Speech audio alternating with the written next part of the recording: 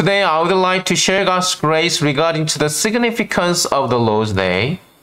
Hopefully, through this message, may we understand what kind of day the Lord's Day is and why we need to come to the Lord's Day with a festive heart. Right, so big number one today is the Lord's Day is the first day of the creation, right? The Lord's Day is the first day of creation. As you know, the Judaism, the Israel in the Old Testament, right? They are Judaism, right? And they sanctified and separate the seventh day, which is Saturday, and they worship God. They gather at the temple, they gather at the tabernacle, they worship God, give sacrifices to God on the seventh day, the Sabbath day, right? But when it comes to the New Testament, right, that this custom has been changed, right? So the early church period, those who have faith in Jesus Christ, right, they changed this custom from Sabbath to the Lord's Day. And there were two reasons, right? There were two reasons. The first reason that they made the Lord's Day, or they start gathering and worshiping God on the Lord's Day instead of the Sabbath, is because the Lord's Day is the first day of the creation. First day of the creation. You may have come across once or twice that when you use Google Calendar or any kind of digital calendar in your phone, it asks you which day you want to set as the first day of the week. Have you had this function or option before? Right? It usually asks you to choose between Sunday or Monday, right? So either your calendar can start from Monday to Monday and it finishes with Sunday, or it starts with Sunday or Lord's Day, right? And it finishes with Saturday. If a week starts with a Monday, it finishes with Sunday, right? Thus, Saturday and Sunday become a weekend.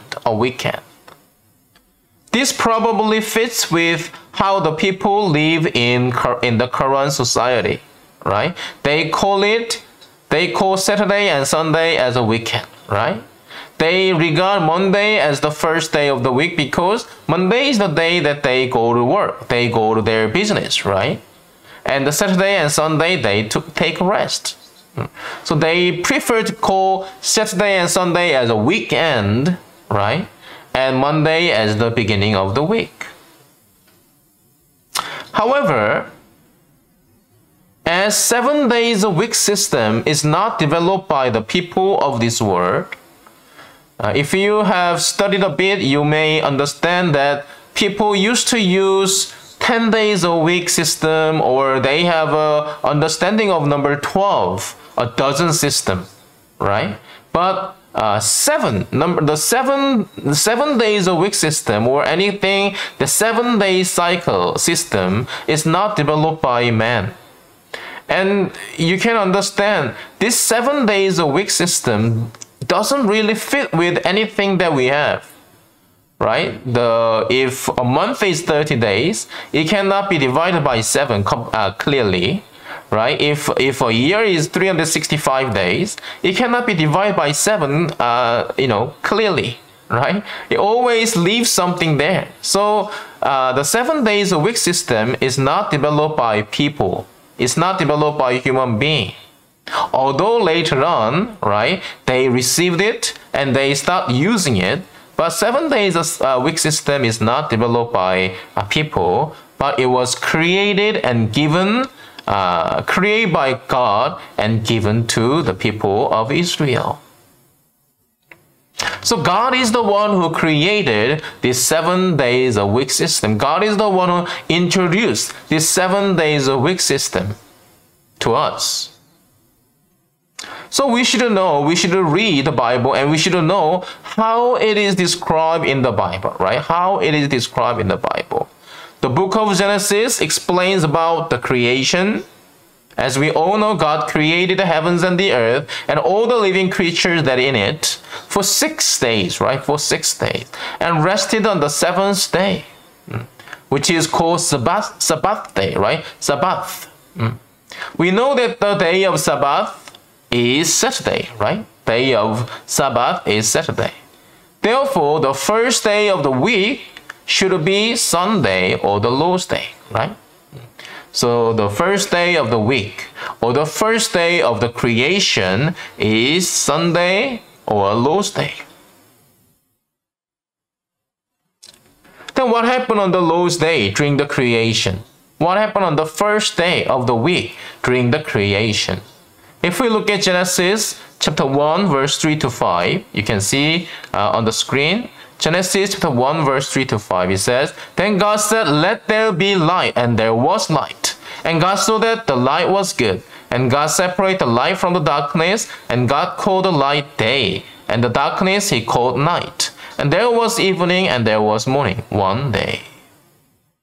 Right, so during the first day, during the Lord's Day, in the creation time, God created light, right? God created light and separate from the darkness. That's what God did. So my dear brother and sister, we may have darkness and troubles in our body, in our heart, in our family, in our business, in our relationship with others, or in our country. We may feel the time of COVID-19 is the time of darkness, right? Because nothing goes well, nothing grows well, right? Everything is being crushed, everything is pulling down at the moment, declining, right? And some of you may encounter a moment that, really you are surrounded by this thick darkness, right? You cannot see anything, you cannot find anything, you cannot see any way to come out. So we may say that we are surrounded by this darkness, right? Or we may live in the time of darkness.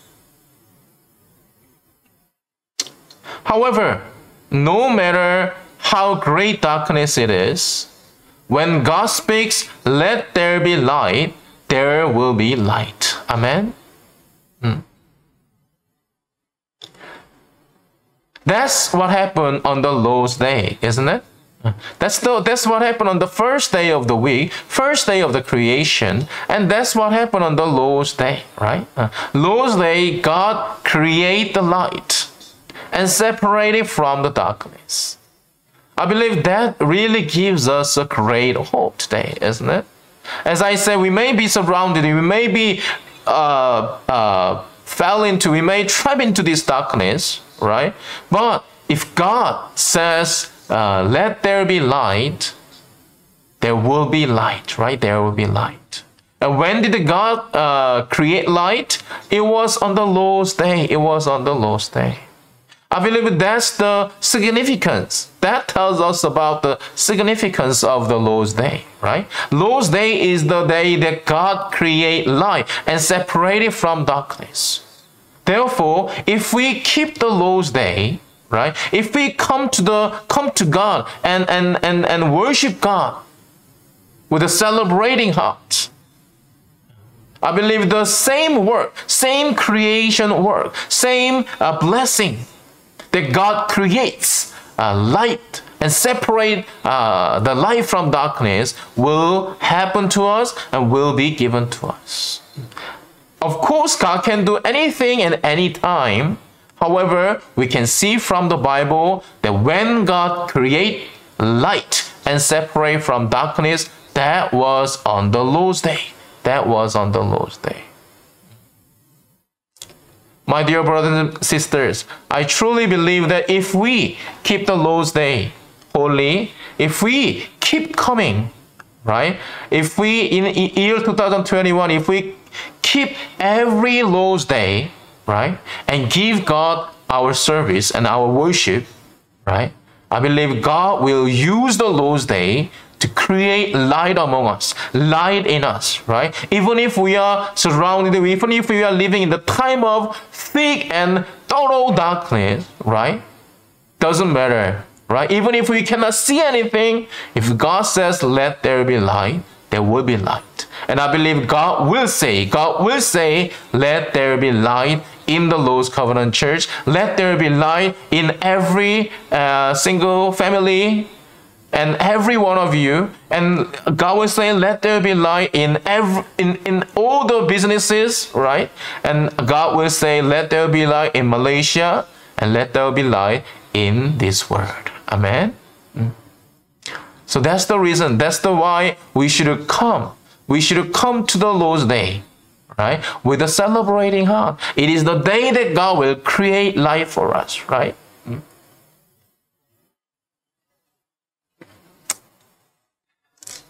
So, who is the light then? Who is the light? If you look at Matthew chapter 4, verse 16. Matthew chapter 4, verse 16.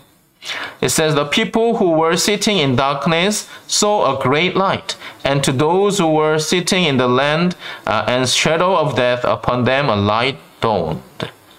Isaiah chapter 9, verse 2, it says, the people who walk in darkness will see a great light. Those who will live in a dark land, the light will shine on them, right? This great light indicates and refers to Jesus Christ, right? Jesus Christ. So the light, the great light, that is Jesus Christ. On the Lord's Day, if we keep coming and if we keep giving God services, if we keeping this Lord's Day and giving God services and our praises, right? That God will give us light. God will give us Jesus Christ. And through Him, through the light, all the darkness that surrounds us will be removed and will be cast away. Amen. May such blessing be given to all those people who joined this Lord's Day Lord's Day service today, and who determined not to miss any single Lord's Day in year 2021. Amen. Secondly, the Lord's Day is the day of Jesus' resurrection. Day of Jesus' resurrection. As I said, this is the second reason why early church, right? They decide the Lord's Day. Because it's the day of Jesus' resurrection. It's Mark chapter 16, verse 2, right? Mark chapter 16, verse 2 to 4. But in Korean Bible, it says that it was the day after the Sabbath. In NASB and in English Bible, it is actually translated as it's the first day of the week. But somehow in Korean Bible, it is translated as it's the day after the Sabbath, right? Day after the Sabbath. So day after the Sabbath, which is the Sunday, which is the first day of the week, right? Some women in the early morning went up to the tomb where Jesus was laid. On the way, they worried what good it is to go up to the tomb because they saw it was blocked with a great big stone last night, right? And they were not able to remove it, right? So if there is no one to help them to remove this stone, what good it is to go up to the tomb? They cannot go in, they cannot see inside, they cannot do anything inside the tomb, right? So they had worries, they had concerns. However, when they reached, the stone was already rolled away and tomb was open because Jesus has risen, right? So Mark chapter 16, verse 2 to 4. Let me read it for you. And very early on the first day of the week, they came to the tomb when the sun had risen. And they were saying to one another, who will roll away the stone for us from the entrance to the tomb? And looking up, they saw that the stone had been rolled away, although it was extremely large. So these women were filled with worries and anxieties, isn't it? They were going up to this tomb of Jesus Christ, right? And they were running toward to it, right? They were moving toward to where Jesus was laid, but still in their heart there were worries and concerns. Who is going to help us? we are not able to remove the stone. We are not able to roll away the stone. So who is going to help us? Where is my help? But when they reached the resurrected Jesus, what happened? They no longer needed to worry, isn't it? They no longer needed to worry. Jesus had a reason. And the stone that they worried about is already being removed, isn't it? Stone that caused them to worry was already solved and already removed. Dear my brother and sister, when we began our journey to year 2021, as we have never been to, there may be many worries and concerns and anxieties. Because of the COVID-19, we may have even more worries and concerns and anxieties, right? However, let's cast them to Jesus because he cares for us and he will sustain us, right? We should cast all our worries and concerns and anxiety to Jesus Christ because he cares for us. So if you look at Psalm 55 verse 22, Psalm 55 verse 22, it says, "Cast your burden upon the Lord, and he will sustain you. He will never allow the righteous to be shaken." And Proverbs the 16th verse 3, it says, "Commit your works to the Lord, and your plans will be established." Right?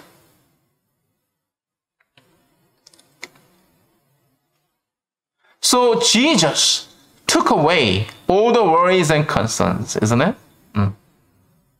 Jesus was risen, all right? And Jesus took away all the worries. They were filled with the worries, but when they reached to Jesus, when they saw the resurrected Jesus, when they reached to the resurrected Jesus, right? Their concerns and their worries are all gone already, isn't it? And when that happened, when did Jesus take away the worries of the woman? On the Lord's day, isn't it? On the Lord's day. So when do you think Jesus will take away our worries and our concerns? Of course, every day whenever we pray to God, whenever we pray in the name of Jesus Christ, right? But according to today's message, right? According to today's scripture, it was on the Lord's day that Jesus took away worries and concerns, right? So I believe it will be the same. It will be the Lord's day that Jesus will take away our anxieties, our worries and concerns. And this is the second reason why we should celebrate the Lord's day together. Why we should not miss the Lord's day service. Because it's the moment, it's the time that Jesus will come and take away your worries, your concerns and your anxieties. Do you want to cast your anxieties and your worries to Jesus Christ? Then do not miss the Lord's day. On the Lord's day, Jesus took away. So on the Lord's day, Jesus will take your worries away.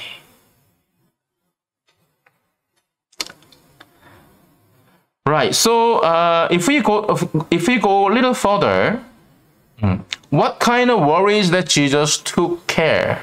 What kind of worries Jesus took care?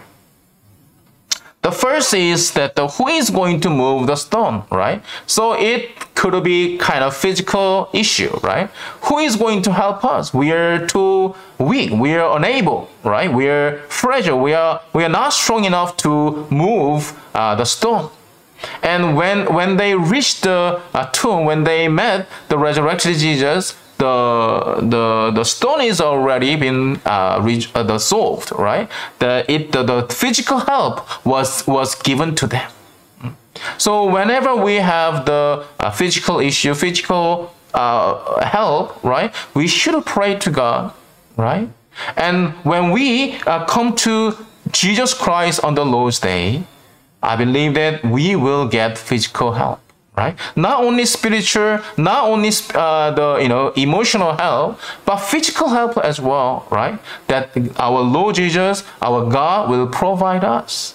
So if you need any physical help, come to God on the Lord's day, right? And he will give it to you. Secondly, what kind of worries that Jesus took care? Is if you look at John chapter 20, verse 13 to 14, John chapter 20, verse 13 to 14, it says, "And they said to her, 'Woman, why are you weeping?' She said to them, 'Because they have taken away my Lord, and I do not know where they have laid him.' When she said this, she turned around and beheld Jesus standing there, and did not know that it was Jesus." So second was, I named it as we don't know where Jesus is. That was the issue, isn't it? The women went there. The stones, now the issue of stone is gone, right? The physical help, they already got it. So it's already resolved. However, they could not find Jesus inside. So she started weeping, right? And she's saying that, "I don't know where my Lord is. I don't know where my Jesus is," right? "I don't know where my God is. I thought if I come here, I could see him, I could meet with him, right? But I came here, I don't see him anymore. Where can I find him?" But on the Lord's day, right? On the Lord's day, it's the same Lord's day when they were weeping, right? Jesus appeared to them and said, "Do not weep," right? "Do not cry." Jesus was standing there. Jesus appeared to them. Jesus met them. Jesus was found by them. Are we not having this spiritual question, spiritual issue? Where Jesus is, where God is, where our Father is. I cannot see him anymore. I want to see him. I want to be with him, right? When we have such issue, what should we do? I believe we should come to the church on the Lord's Day, right? We should give God services on the Lord's Day, because on the Lord's Day, Jesus was found. Jesus showed himself. Jesus met these women who were weeping and who were seeking to find Jesus, right? So if you want to find Jesus Christ, if you want to see Jesus Christ, if you want to meet our Father God, then we should come, right? You should come. We should come to service on the Lord's Day. And if we truly cry out and seeking to meet Jesus Christ, I believe God will bless us. And God will allow us to see Jesus Christ. God will allow us to see his face and his presence. Amen. So this happened on the Lord's Day as well. Those who were seeking to see Jesus Christ, they saw Jesus, although they didn't understand, but they saw Jesus, right, on the Lord's Day. So I pray that may such blessing, may the same blessing be given to all those who seek to see the face of Jesus Christ and the face of Father God. Amen. Thirdly, the fear of death. Fear of death. As you know, the young man or the angel appeared to the women, right? And said that go tell disciples and the Peter that the Jesus will go into Galilee before you, right? However, the Peters and all the disciples were filled with the fears. Fear of the Jews, fear of the death, because if they got caught, they will be put to death, right? So they were not moving to Galilee yet. They were still in this room together. They were there to move anywhere, right? And if you look at John chapter 20, verse 19 to 22. John chapter 20, verse 19 to 22. It says, "When therefore it was evening on that day, the first day of the week," which means what? It's the same day, right? When Jesus was resurrected, right? It's the same day, the first day of the week. It's the same Lord's Day. And when the doors were shut where the disciples were, for fear of the Jews, Jesus came and stood in their midst and said to them, "Peace be with you." And when he had said this, he showed them both his hands and his side. The disciples therefore rejoiced when they saw the Lord. Jesus therefore said to them again, "Peace be with you. As the Father has sent me, I also send you." And when he had said this, he breathed on them and said to them, "Receive the Holy Spirit." Right? Receive the Holy Spirit. So the people, the disciples, were filled with the fears of the Jews, fear of the death. Right? And they were too scared to open the window or open the door. Right? And on the same day, on that night, Jesus appeared to them. Jesus appeared to them and said, "Peace be with you." And Jesus breathed unto them and said, "Receive the Holy Spirit." Right? Receive the Holy Spirit. Later on, about 50 days later, what happened? There was a Pentecost. There was the Feast of the Weeks, right? The Pentecost. And all the disciples, all the followers of Jesus Christ received the Holy Spirit, right? The Redemptive History series will provide a exact calculation, but there are people saying it was on Sunday and it was on Monday. But I believe the Pentecost happened on Sunday as well, right? The Holy Spirit came down upon the disciples. It happened on the Lord's Day, right? Jesus on the Lord's Day visited them when they were shut all the doors, right? And breathed unto them and received the Holy Spirit. And then 7 weeks later, on the same Lord's Day, right? The Holy Spirit strongly came upon them. And then what happened? They overcame the fear of death, isn't it? That's what the book of Acts explains to us about, isn't it? They boldly went out to the street and started preaching. Start testifying about Jesus Christ. Before that, they were so scared. What if I got caught, right? What if I got I got put to death, right? But when they received the Holy Spirit, as Jesus said, they overcame the fear of death. Are you having fear of death? Are you still fearing death?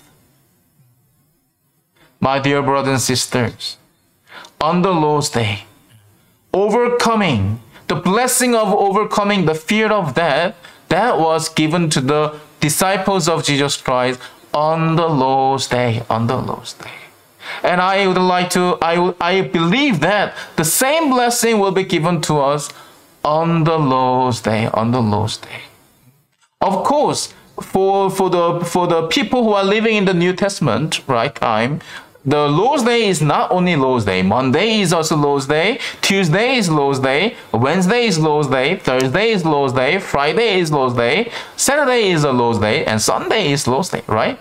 Not only one day a week is Lord's Day, but 7 days. All of them should be Lord's Day, right? And if you are living with such faith, then I believe anytime, any day, right, that Jesus can come and God will come and bless you with this blessing of overcoming the fear of death, or the power to overcome the power of death, right? However,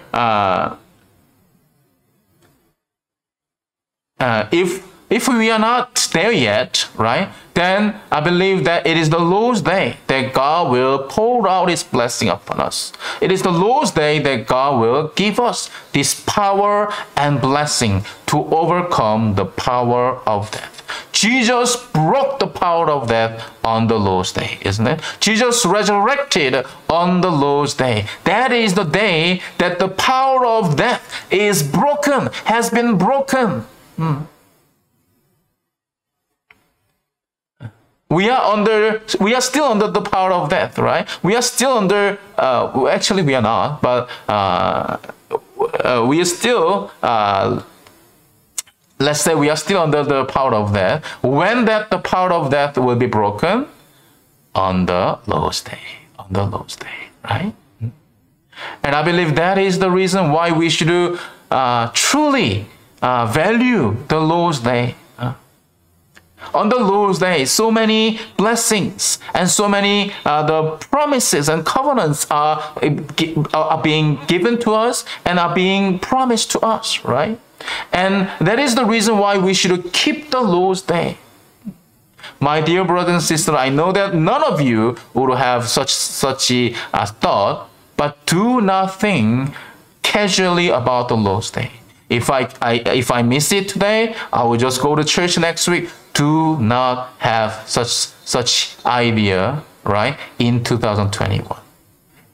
Let's count every Lord's day, right? Every single Lord's day. And let's come to this every single Lord's day with this celebrating her festive mind, right? It is the day that God will create light in us. It is the day that God will give us Jesus Christ, right? It is the day that God will give us, enable us to overcome the power of death as well. Jesus broke the power of death on the Lord's day. And we will be enabled to break the power of death on the Lord's day as well. What a great blessing we are going to have, isn't it? And if you look at Genesis chapter 2, the creation, the work of creation part, when God create light there, and the Bible says God saw that it was good, right? God saw that it was good. Light being created among darkness. For God, in the eyes of God, it is good thing. It is a wonderful thing, right? And God wants us to cooperate, work together with God, so that men like us or the darkness, right? Within this darkness, right? God wants to create light in us. God wants to give Jesus in us. God wants to give the Word of God in us. So that Word, that Jesus, that light can destroy and cast out all the darkness and all the worries and all the anxieties. And even it breaks the power of death. Lord's Day is the beginning of Christianity. Right? Judaism, they don't believe Jesus Christ, right? They don't believe the Messiah as the Jesus Christ. So they don't believe the resurrection of Jesus Christ. That's why they still remain on the Saturday. They still give services on Saturday. But the Christianity, right? We believe the resurrection of the Jesus Christ, right? So it's the Lord's Day. The Lord resurrected on the Lord's Day. The Lord's Day is the beginning of Christians and of the Christianity. Lord's Day is when our Lord Jesus resurrected, and it was the day that the door of eternal life is open to us. The founding pastor explains this twice. In year 2006, and emphasize the importance of the Lord's Day, right? Importance of keeping the Lord's Day, and he emphasized that we should not think that Lord's Day is just one of the day or one of the service, one of the thing that in the list that we should check, but it's the day we should come with this celebrating up, right? Great expectation every Lord's Day. Wow, God is going to create light in us, right? Wow, God is going to give Jesus in us. God is going to impart His Word in us. God is going to break the power of death in us. By keep giving services on the Lord's Day, by keeping the Lord's Day holy and properly, I believe you and I will be led to His kingdom Because in Genesis chapter 2 verse 3, Genesis chapter 2 verse 3 says, God blessed the seventh day and sanctified it, right?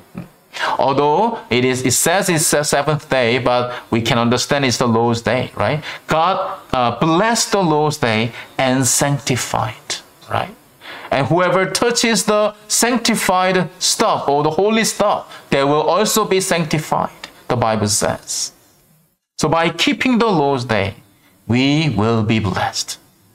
I mean, that's the formula. That's the definition, right? That's the law. There is no but, right? There is no but, right? If we keep the Lord's day, then we will be blessed. If we keep the Lord's day, then we will be sanctified. If we keep the Lord's day, we will receive light. If we keep the Lord's day, we will receive Jesus. If we keep the Lord's day, we will receive the word. And if we keep the Lord's day, the power of death will be broken. Amen. So I hope that you not hear my voice today, but hear the voice of God, and really understand what God tried to increase, how God encourages you today, right? And how we should come to the Lord's day from next week. Hope that you understand this, and I pray that may all the people who join this service receive the blessing and the promises that God promised to those who keep this Lord's day. Amen.